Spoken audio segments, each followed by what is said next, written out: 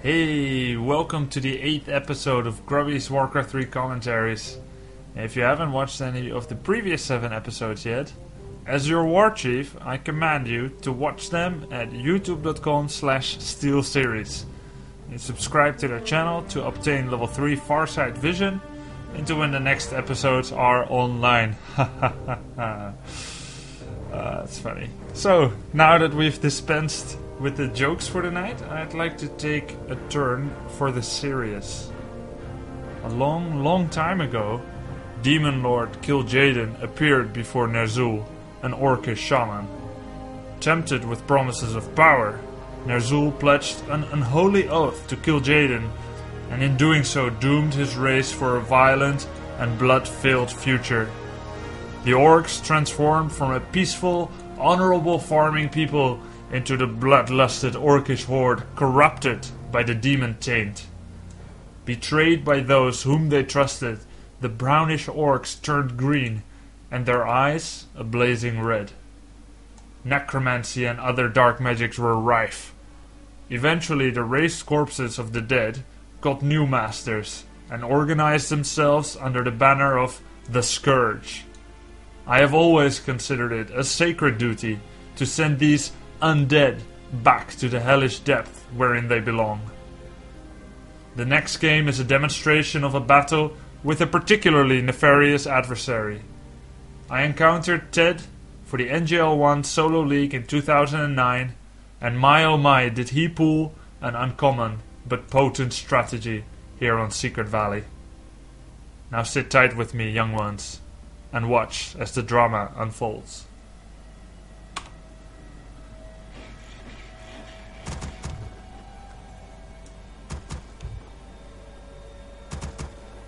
So, on this map, Secret Valley, it is usually thought that Orc has an advantage, and I wouldn't necessarily disagree, but there is one or two unique elements for Undead which can be exploited in order to gain an advantage over the Orc player. We have to look a little bit at the layout of the map to see what I'm talking about. There are two heal fountains in the top left and the bottom right, which usually provide the greatest boon to Orc players, since they can heal all of their stuff for free. And healing usually is the Orcs' biggest problems in any game that they're going up against other enemies. It's a pretty small map, which usually is good for rush distances, like with humans against Orc. The tower rush ends up into Orc space pretty quickly. There's a tavern on the way where you can pick up stuff like heroes in order to bolster your rush and make it even quicker than waiting for a second hero from the altar of that race. And then there's the pretty interesting creep camps in the middle, which are relatively risky for Orc to creep when other races are scouting them out and possibly creepjacking them. And also the two Ogre Magi, they drop really powerful items, and they can be useful as well in rushing the Orc. So basically, to summarize, if you attack the Orc within the first, 6-7 minutes, there could be a pretty good chance that the Orc has not had a chance to creep out the heal fountain yet, and thus will not be able to make use of the heal fountain as much in the progress of the game. One strategy which I had encountered once before in a team league, I believe, from Ted, in NGL as well, was the Lich Tower Rush on Secret Valley. Now this was a particularly cool strategy. I don't know if Ted developed it himself or if he got it from someone else, but he's definitely the first to do a Lich first Crypt Fiend Tower Rush against Orc with great effectiveness. There's a lot of Orcs who lost to it, and I didn't know how I was going to measure up to it if I ever met it. There was one game we played recently before this game, which was really close. I ended up taking an expansion, and the uniqueness of the situation kind of surprised him, and he actually didn't scout my expansion, and I ended up making some kind of miraculous comeback after he destroyed my main base. Now in this game that is not the case. I'm pretty low life, I haven't crapped out the health fountain, and I'm not going quickly for his base, which happened in that game. In this game I'm gonna have to try and hold it. So what I did was I first grabbed a big item with my Blade Master, and I knew by this time that he's coming to Lich Tower Rush me, so on the spur I thought of bringing my peons to do a speed scroll surround on one of his Crypt Fiends or perhaps on his Lich. And I felt maybe this could help me in order to buy time to get up this offensive burrow, and also maybe to take off some of the edge of this attack. I did a surround on his Fiend, but he did do frost armor, so he's got 3 extra armor and is making all my stuff slow. Immediately forced to use Potion of Greater Invulnerability, and of course when you do, heal solve yourself. You get a little bit of extra hit points, which are definitely very useful. Don't think I lost any grunts yet, which is good. And I killed an Acolyte and a Crypt Fiend, so not too bad results. Lost some mining time of lumber, but I really don't need that at this point. And I bought time for getting my 3rd burrow up, so definitely quite useful in repelling the evil Scourge. I'm trying to heal up my Blade Master, almost level 2, which will help quite a lot for critical strike. Of course you don't want to get that heal solve cancelled, even though I still have quite a lot. You'll see they're going to be very valuable, and money is definitely going to be the name of this game. If I have plenty of money I'll just make war mill, towers and so on, but I don't, so I have to be careful with that. Taking down those ziggurats while they still don't have any armor. Buildings under construction do not have armor and are easier to kill. This will buy me some extra time as well. Took down 2, but took a lot of damage, and now I have to run away. That grunt accidentally attacked frost armor. I got slowed down and picked off. Now I'm trying to replenish heal, solve, and clarity. This burrow, I guess I never really thought that I'll get it up, but it provides some kind of how do you call that? You know, the lightning rod, which is on top of a building and takes the lightning away from like more vital parts, which could sustain a lot of damage if the lightning strikes there. In Dutch we call it like a lightning distractor. That's what this was. It provides a target for him to attack, while it doesn't cost that much to cancel, and I get some free hits with the burrow. That was a successful cancel by me. And in the meantime I'm getting some hits on that Crypt Fiend. Now trying to take down this ziggurat. I feel like it's too close. I want to take it down, but I do not get the chance to do so. And actually sustain a lot of damage. So that was not a very productive attack. High pressure is on, and gotta be careful. That was my last windwalk. Just got enough energy. Still wondering if maybe I'll get it. Nope. Lost the ground. Did kill a ghoul, and have to go back now. Gotta heal up. Can't come back too fast with my Blade Master here. Luckily I've got 2 full HP grunts. This one has to go to the heal fountain. And this burrow once again acting as a lightning distractor. And you see how it gives me some extra hits. This burrow together I managed to kill Fiend. Speed scroll very important here. Always try to use it to move in and out of battle safely. I have to use my windwalk there, as I do not have cooldown yet available on scroll speed. They replenish quite quickly in a shop, but you can't use them too quickly in rapid succession. So it's good that he doesn't have dust. I now attack him, very risky one could say. Speed scroll right after. I knew that I have enough protection in armor and hit points to make it away safely. But I was hoping I was able to kill that Fiend first, but not quite able to. I did not have balls of steel there. And could have perhaps lost my Blade Master, and that could be the end of me in this game. See how useful it was that I purchased 2 Circlets of Nobility in the start. They're just providing my Blade Master with all sorts of versatility. An extra life, damage, armor, attack speed, mana. Yeah. Quickly windwalk, so he cannot use his Crypt Fiend to cancel my heal solve. At this point I just finished my war mill. The reason I didn't make it too fast is because I first needed more grunts and burrow and items. And very fast war mill, there's really no point in making like watchtower here or here. It outranges a tower, but I would have to make it so close that he would be able to outrange me and outgun me with those Crypt Fiends. And it would just force me to defend a position which I cannot defend with grunts. And he'll be able to get a lot of free shots with me. including with those Spirit Tower and the Rubian Tower. So that's why I didn't make War Mill faster.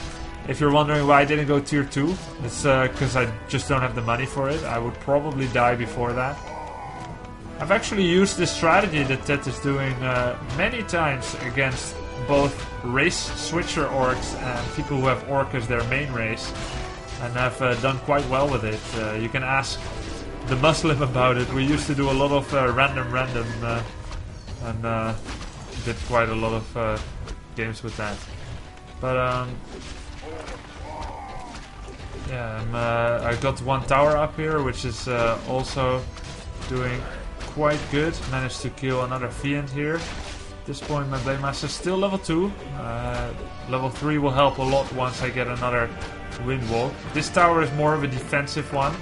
The reason I didn't make it to the front is because I do not wish to defend a position like that. And now he's pretty smart. He made a Tomb of Relics and a Crypt in the attack so that he can buy Dust of Appearance and Rod of Necromancy to bolster his attack.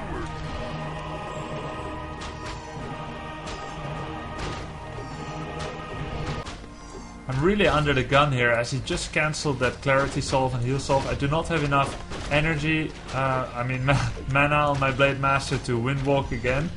I do have a Speed Scroll, which is my get out of jail for free card. At this point this burrow is becoming way more instrumental than I could have perhaps predicted at the start of the game.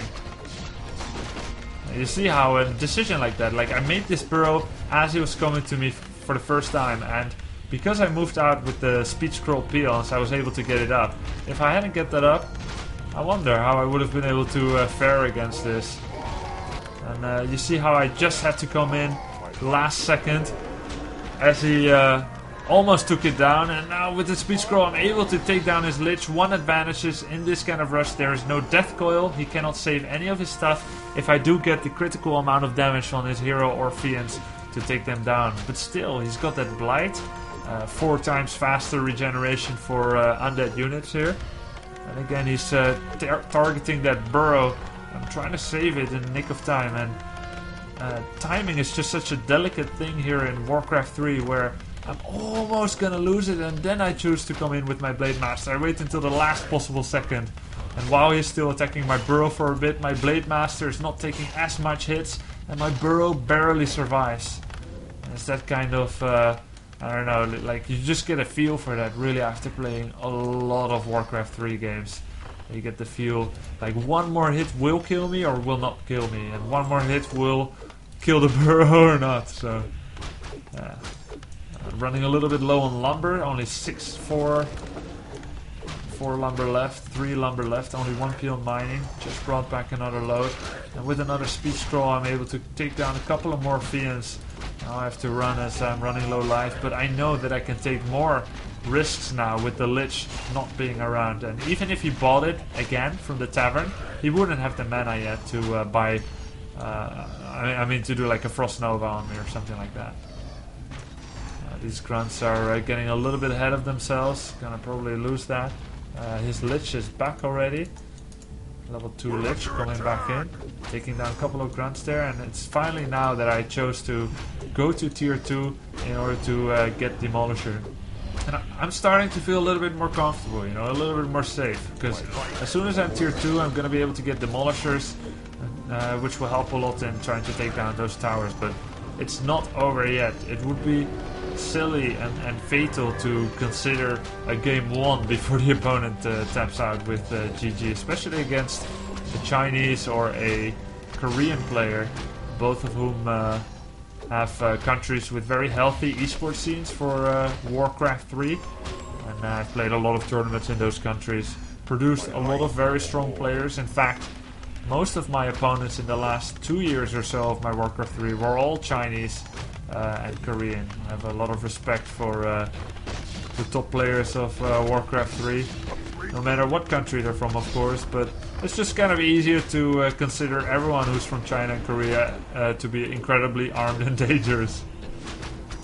And I finally lost my Voodoo Lounge, which will affect my, I guess, survivability in a very bad way, so I'm gonna have to try and get up a new Voodoo Lounge as soon as possible, and not too far away either.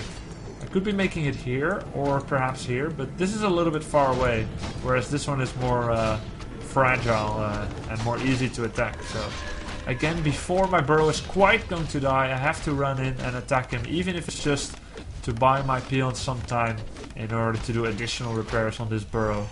And I did just that. Saw I was running low on lumber, had to return a couple of peons there, their lumber, and now I'm making another voodoo lounge. And as you can see, this attack is far from over. He's pretty close to level 3, at which point he'll get level 2 Frost Nova, or perhaps Frost Armor, and that will help a lot with this attack. And keep in mind that this is such a unique situation of a game that there is no way of knowing how far along his tech at home is. Yeah, sure, I have a decent idea that he's spending all of his money into it, but for the same, for the same chance, he could have tier 2 already, making a Death Knight, possibly making obsidian statues, and that would just be really bad. So in fact, we have not looked yet at his base for a long time. I'm not going to show you, in order to leave you in the dark about that.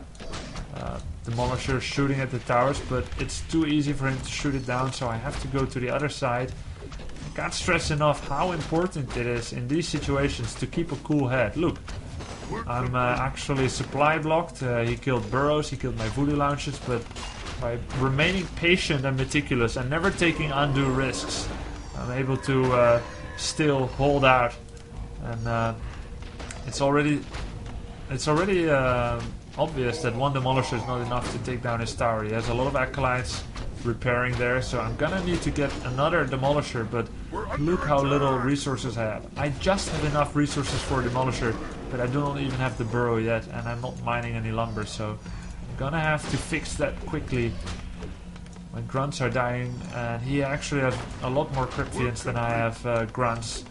The only saving grace here is my base defenses and the Blade Master, and the fact that I still have a voodoo lounge.